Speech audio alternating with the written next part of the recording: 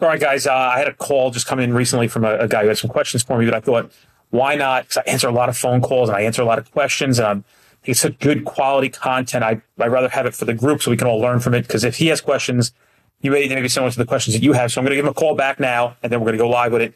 I'm going to put it on speakerphone. You should be able to hear it. And that's what we'll do. I know nobody's getting a live notification. I don't know why that is. Anybody know why we're not getting the notifications about live? All right, so we're going to do that.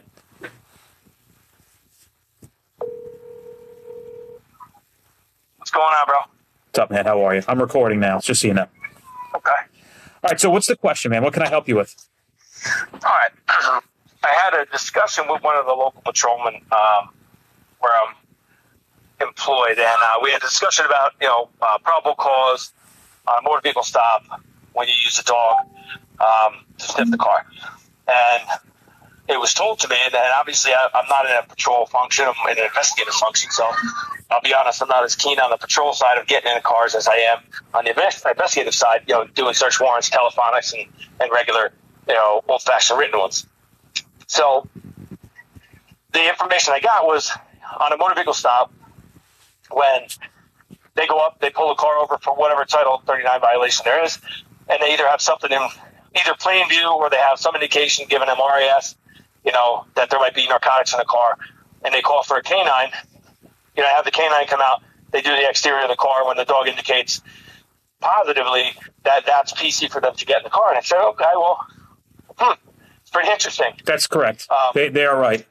Correct. And I said, well, in the investigative side of things, in a narcotics setting, we don't do it that way. Obviously, we don't pull cars over, but we'll do follows to high drug trafficking areas. We'll follow a car. It's selective enforcement. We're targeting an individual that we know to be involved in narcotics distribution. We'll follow them to a high drug trafficking area.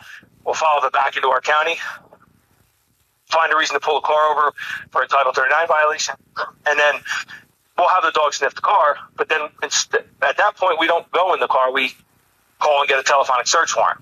And the reasoning was given to me is because we're following that car as a targeted enforcement, that we're creating the RAS. And that's the caveat in the law. On the motor vehicle stop, that officer's not creating any RAS. The RAS is being given to them by their, observations on the stop. And then at that point, the dog's indication is enough for them to get in the car.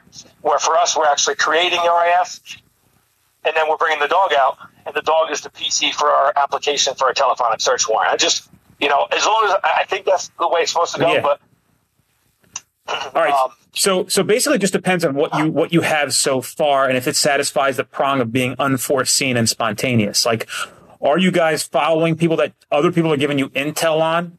Yeah, absolutely. Okay. Yeah, we're getting intel either from informants or from the Crime Stoppers tip line. The informant, the information is coming to us by a third party saying, hey, this person goes to, say, Patterson, and they buy drugs every Thursday at 10 o'clock in the morning. So we follow that car at 9 o'clock from our county down to Patterson, and we follow back into our county. Have a local patrolman or state police do a motor vehicle stop, run the dog. The dog indicates positively, apply for a telephonic. We get in the car, we find the drugs. It happens all the time that way for us.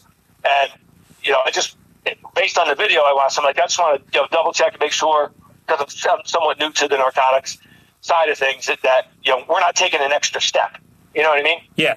So, dude, for sure. I mean, that is the correct way. If you guys are getting tips like that and having intel, I'm going to, again, some of this is a little bit my opinion. I think it's really comes down to the opinion of a court. But my opinion is, yeah, that's not unforeseen and spontaneous. You're getting intel. You're getting tipped off. You're almost getting like a cheat sheet.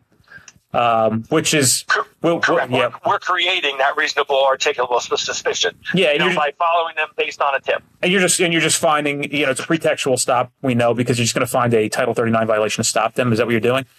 Yeah, correct. And part of our PC on the application telephonically is, we observe them leave their location, go to a high drug trafficking area, return to their location or to the area similar or close to where they live, at which point a Title 39 stop was conducted for, failure to use a blinker, rolling to the stop sign. It's all a legitimate Title 39 stop. And then we get in the car, after the fact. So we're taking that one extra little layer of step, and I somewhat understand it. You're taking some of the appeal issues away down the road with, search and seizure and suppression issues, and I get it because we want it to be a good case. We don't want to just waste our time out there. And like I said, just because I'm somewhat new to the narcotics side of things, I just want to make sure we're doing everything on, the best way possible. Yeah, I agree. I mean, like if you guys were following, let's say you were in a town and you just got a hint of a clue that a guy was going to, you just started following somebody. You had no other intel. Nobody told you anything. And you followed a car into Newark or Patterson, and then you saw them pick up, or maybe they went into Newark and 3 minutes later you picked them back up coming off of 21. And then you pulled them over. That'd be a little different. But because you're actually getting somebody communicating to you some intelligence without it being completely cold, you're still going to have to go for that search warrant. It always has to be unforeseen and spontaneous. And that's the prong in that, Yeah. So that's what said, probable cause or search and seizure provision, that the patrol guys on the street are just pulling a car over for, rolling through a stop. And while they're doing their stop, they're actually getting information that's keying them in on, hey, this is something narcotics. Right. So this is where we separate from the federal standard, which a lot of states still use. You wouldn't need this with the federal standard, but that's what the extra little layer of protection that New Jersey put into, Supreme Court put into the case law to protect certain citizens and things. Now, I will tell you this.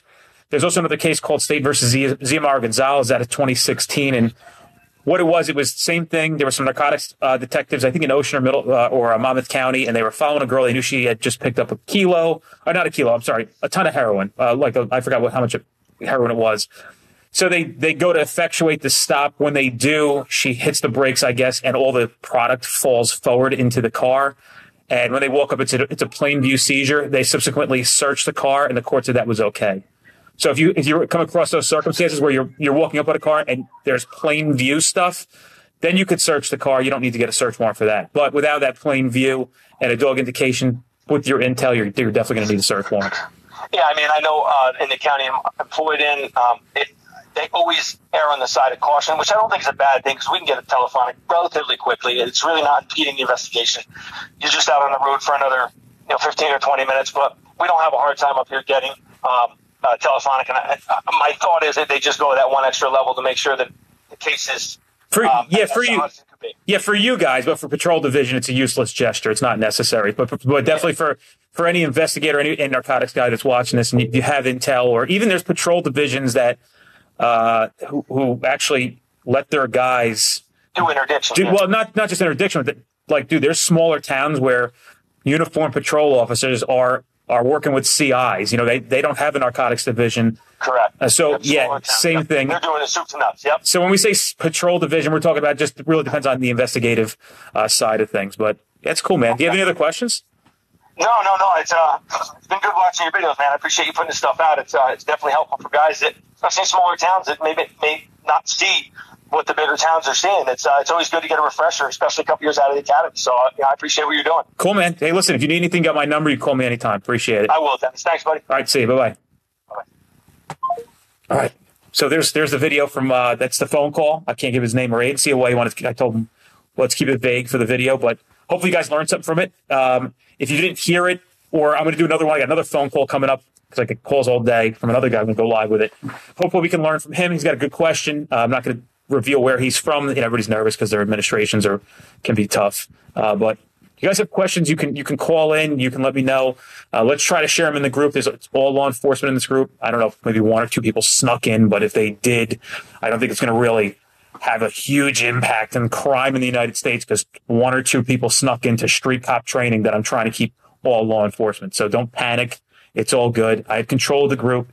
If you guys need anything, you can always reach out to me. We'll come back soon with another phone call. So until then, a few minutes, I'll call you back.